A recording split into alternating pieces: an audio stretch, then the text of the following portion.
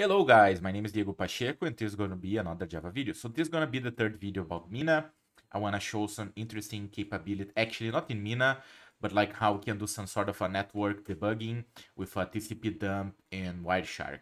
So I highly recommend you watch the first two videos, alright? So because on this one I will not cover Mina in details, it will be more like about like the network debugging or network troubleshooting. So let's get started. So first of all, I'm gonna open my project here. This will be based on a TCP project rather than on the SSL1. And what we're gonna do is to debug this and see what's going on under the network, right? So I'm gonna run this project. We can either run the server, or I also have a script that can run it. So let's use the script. And after the script, we're gonna do a TCP dump, right? So, okay, so we have the TCP server up and running. We can even test with a telnet. Let's try this. Oops. Okay, it's working. Now to quit, I actually need to do this quit. Okay, it's over. Right. So let's do some enters here. All right, now we're gonna do a TCP dump. So on the README, I have the command here, so you guys can copy from there.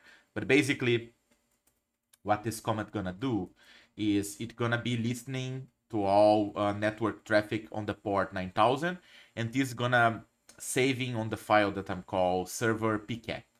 And this is important because with that, we're gonna be able to open this on Wireshark. All right, so let me run the TCP dump.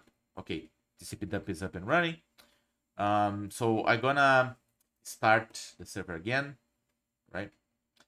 And oh, sorry, it's already takes some time. And meanwhile, let me put the TCP dump here. Here you're gonna have the server, right? And oh, this takes some time. Sometimes, you know, it takes some time to release the. Let me just see if we have anything that is. This is another thing you can do to see if that port is open. You can do a netstat-nlp grep and then the port, right? So yeah, it should be able to kind of start the server again. Yeah, up and running. And now if we do netstat-nlp, we can see that actually we have something listening on that port, right? So that's one of the things you can do for network troubleshooting. But now that we have the TCP dump rolling, right, and we have the server, let's do a telnet with the client, right? And let's ask for some stuff like time. I'm gonna ask for time again. Then I want to ask for options. Then I want to do time again. And I'm gonna quit now. So there we go. Okay. Now I can stop the TCP dump, and you're gonna see that we have a file here. We have the server.pcap, right? And I'm gonna copy this address here, and I'm gonna open this on my Wireshark. So with Wireshark, I can open that file, right? So I'm gonna paste it here.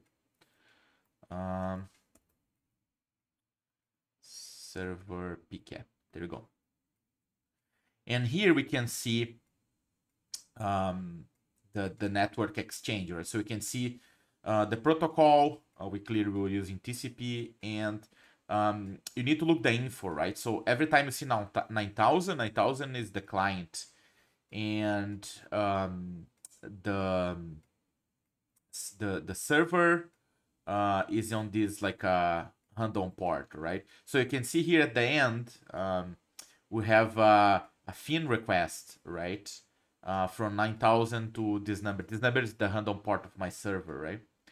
And the FIN means, okay, we're gonna end the TCP connection, right? So there's 3 exchanges to end it, right? So, but the FIN originates from the client, right? The client asks to finish that, and then we have this. Sorry, it's the other way around. 9,000 is the server, and this is the client, right? So in this way, all the clients connect to 9,000, then they redirect to another port, and then they can be talking to that port, right? So server is listening to 9,000, but the client is operating on 35, whatever. So here we can see that the server actually ends the connection, right? Because the client was asking with a quit message to end the connection, and then we have a fin, and then is echoed finally here, right? So the server asks to finish this, and you might say, okay, but every time you click here, you also can see the message, right? Like here, you can see there was a date response going on. If I keep clicking, here there was another date response. Here's an options here, time again, date response, right? But there is a very cool feature here, which is you can click anywhere, and then you can follow TCP string. And then this will show you client and server exchanges in like a consolidated timeline, right? So for instance, if I go here, I can say, okay, so let me see just the server, right? So the server is returning date response, and it highlight here as well, right? So let me put this way. Here again, you can see when it happens, and then options, and then date response again, and then buy, right? If I go here is like the client, right? So the client asks for time, the client asks for time, the client asks for options, the client asks for time and quit. And if we go here, we can see the entire conversation, right? So this is really good to see what's going on between the client and the server and who ends the connection, right? So this is a pretty useful tool for debugging. So that's it for today's, guys. I hope you like it. See you next time. Take care. Cheers.